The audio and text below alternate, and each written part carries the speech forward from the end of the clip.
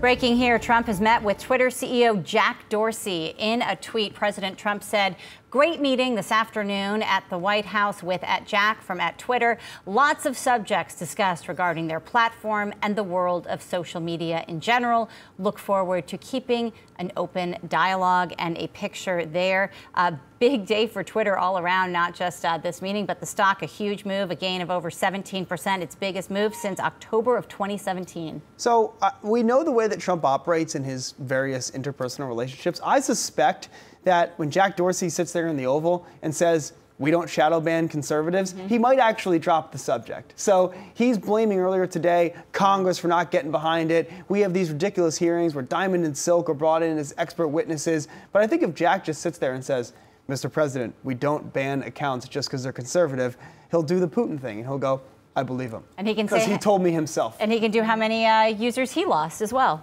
Jack, which is right. that he says, Yeah, sure. He says, look, exactly. I lost exactly. X amount as well in here. That's my hope, that this whole shadow banning thing goes away, because it's really ridiculous. Okay, maybe Everyone wants more followers. But maybe he'll call him Jack Twitter.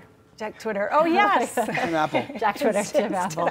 Anyhow, that's good. Those two guys got together. We're going to see what happens with Twitter tomorrow, because Snap moving after hours after those earnings. So those little niche social plays seeming to get a lot of action.